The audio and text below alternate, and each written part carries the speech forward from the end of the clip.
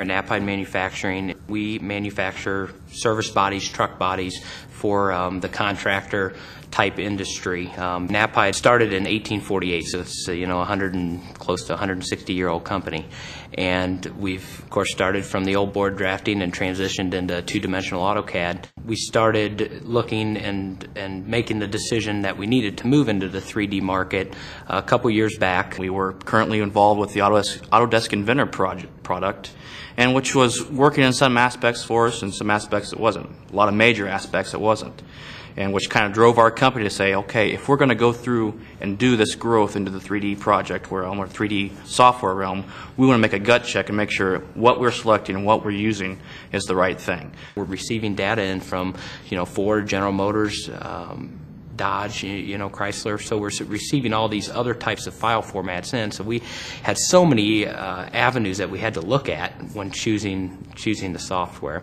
After looking at the features and what the capabilities are of the software, SolidWorks was by far number one in its capabilities and what it's able to do. One of the first features that we saw in SolidWorks that made it unique and definitely stand out in the crowd was its ability to integrate with third-party partners or third-party solutions seamlessly. For the sheet metal side of things, SolidWorks was by far superior. Using SolidWorks, I can create a virtual model of the sheet metal component, fold it, unfold it, and really see if I'm going to be able to create what I really want to create, which saves a lot of time as far as letting parts go out to our shop or in our production environment.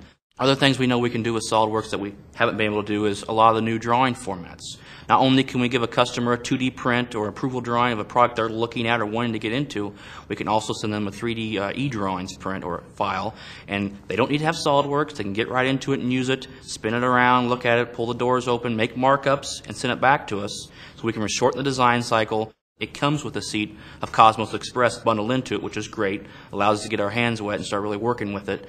But also we knew we could buy the full-on package of Cosmos and do all the advanced analysis with it as well. The greatest time saving is the lack of errors we're going to see once things make their way down to the shop floor. We can catch those interferences, catch those parts that are incorrect right at the get-go before we ever make any prints, before we ever make any production runs, and make sure when it does get to the shop floor that it's going to flow and run through our production line smoothly. We're not going to have any hiccups. Once you know that what you're doing is going to be correct, usually the first time, you really kind of push the envelope every time. Well, I know our machine capabilities are this. I know my software capabilities are this. I'm going to take it to the edge and see where I can go with it. Maybe it takes me to new ways of assembling components, new ways of putting things together. The possibilities are endless at that point.